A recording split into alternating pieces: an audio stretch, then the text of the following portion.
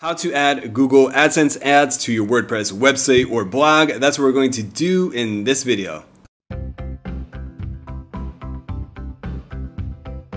What's going on, everybody? My name is David, websitecreativepro.com.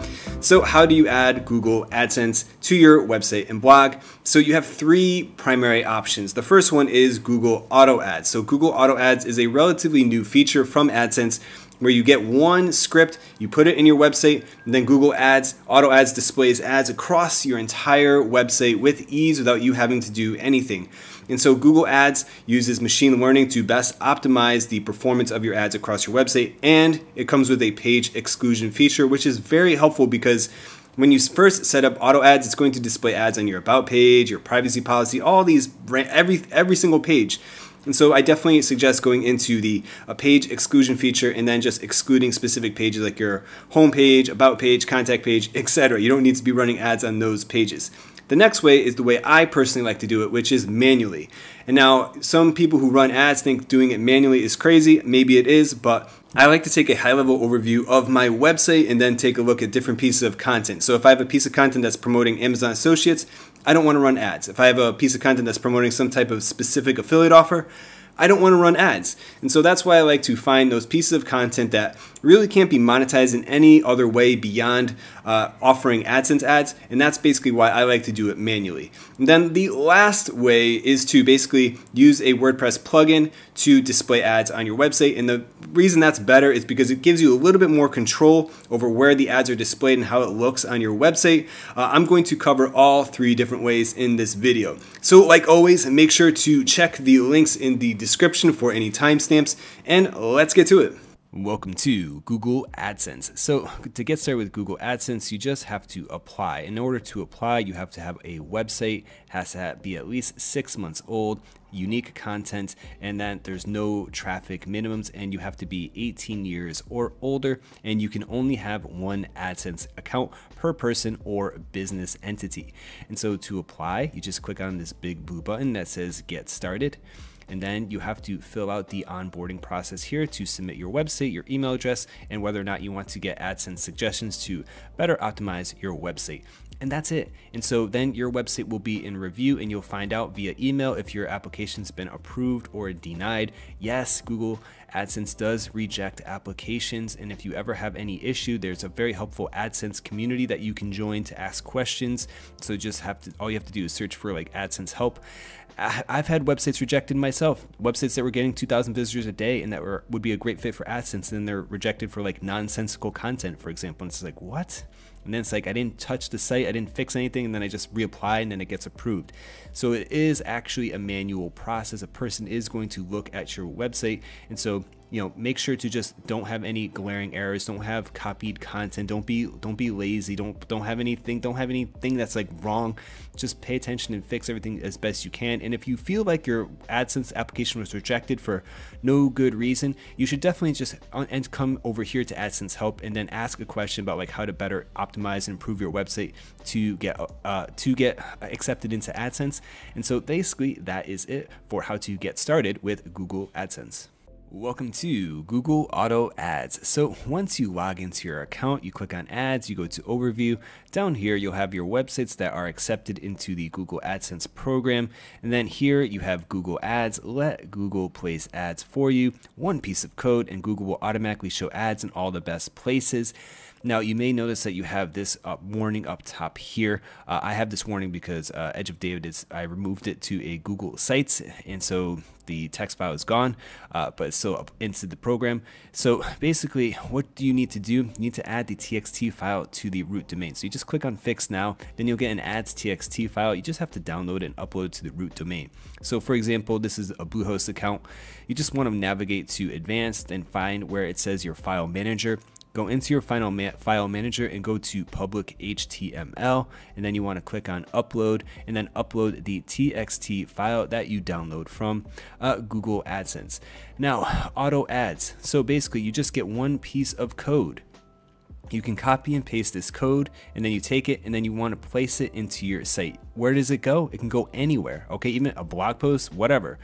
So I personally would recommend installing a plugin like headers and footers, where you can just install code into all the headers or all the footers like you would with your Google Analytics code. So I personally would just, like, I have Themify, so I'm going to just add it to like the footer code if I want, and then I have one piece of code just in the footer, and then you have to enable auto ads. So right here we see auto ads are off, so to fix that we have to click this edit. Now, once you click on edit, you have to turn auto ads on right here. And then once auto ads are on, you have your page exclusion feature there. And so we can click on manage. And then when you're here, this is where you can add specific pages that you don't want to show ads on, like your home page, about page, contact page, that sort of thing. So I personally like to use AdSense manually on specific pages that don't have an affiliate offer. So that's why I personally don't like to use Google Auto Ads, because like I don't want to go through like 100 pages, 100 blog posts, and then maybe like 10 blog posts I want to run ads, and then 90 I don't, and then I have to come in here and manually input 90.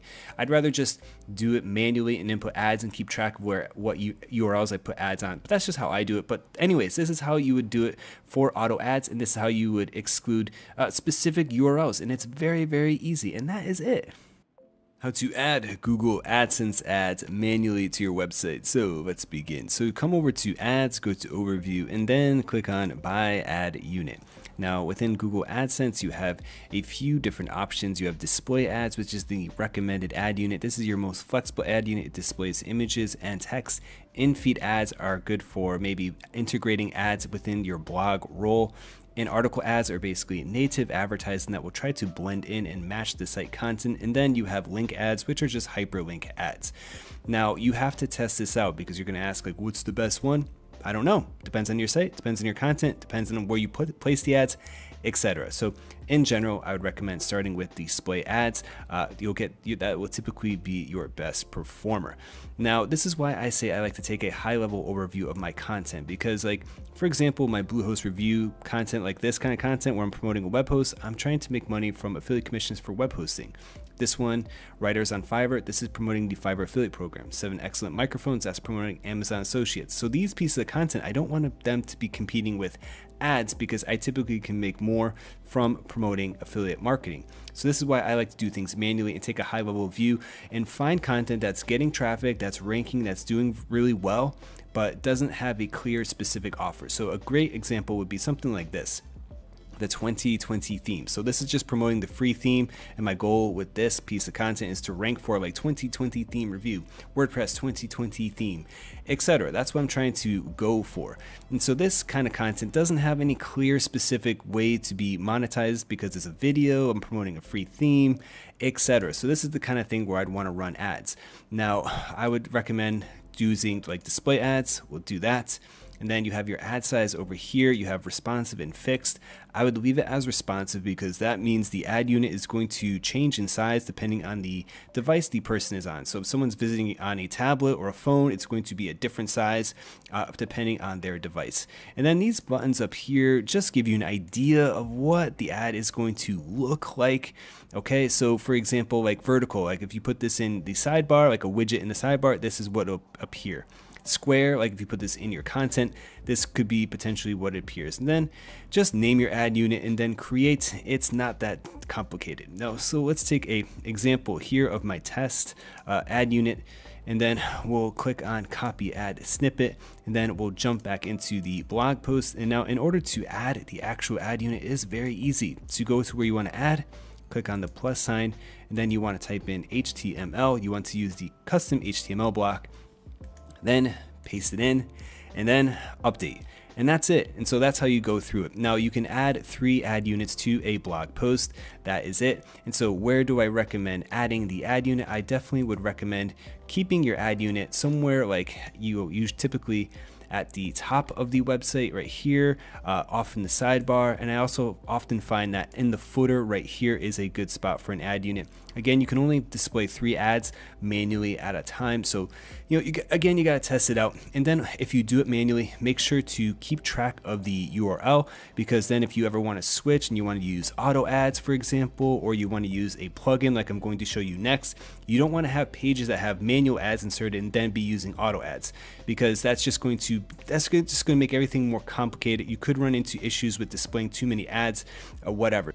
How to add Google AdSense ads via a WordPress plugin. Let's get to it. So how is this different from Google Auto Ads? Well, the main difference is that you have more specific control over what ads appear where. So for example, if you want to have like a display ad appear at the top of the blog post, then you want to have a link ad appear at the bottom of every single blog post, and then maybe an in-article ad appear right in the middle of the blog post. You can do that with various WordPress plugins, whereas auto ads, you just do it in auto ads just takes care of everything for you. Okay, so anyways, I recommend using WP Quads if you want to go the plugin route. So it's one of my favorite plugins for managing AdSense ads. And so just search for WP Quads, install, activate. You'll be presented with this screen. You can just click here, skip to go to settings, and then here are our settings, okay? And now in order to add ad units is very simple. You just click on ads, okay? And then right under here, for example, add 1, you can have up to 10 units. And right here, you can add in anything you want. All you have to do is have the HTML. So any advertising program that you're a part of, even if it's not AdSense ads, you can use this. Now, I know you think, well, wait, don't I click on AdSense? I personally like using plain text because the AdSense ad is already responsive. And so I just like to put it in here with the HTML text and just leave the ad code in there. Next, you can just ignore all of this, the layout, center. I would just personally have it set to center actually, because I find that that works best. And then we come down here and then you just click on save changes, okay? And that's it. That's literally it. So you just have to come in here, then you click on the display ad that you want, you get your code. Once you get your code, you just copy and paste the snippet into the ad unit that you want to set. Okay, so now I have ad 1 set to an AdSense ad, basically a display ad, and that is it. And so you come over here and go to general position, and now you have a bunch of different positions, so like beginning of post, middle of post. So I went ahead and already assigned that ad to ad 1 is assigned to the middle of the post. Now what does that mean? Basically, Google this plugin is just gonna wing it, take a guesstimate of like what the middle of your blog post is. So for example, on this page right now, I have it set to blog writers on Fiverr. So we come down here, basically this is like the middle of the blog post. If you can tell by the bar right there. Now we have a nice responsive ad right in the middle, and that's basically what this unit does. So that's why you can set here and go to assign to the beginning post, middle, end, etc. So it's not going to be super accurate, but it just gives you an idea of like where you can add an ad unit. Okay, so that's basically how you could do it via this plugin.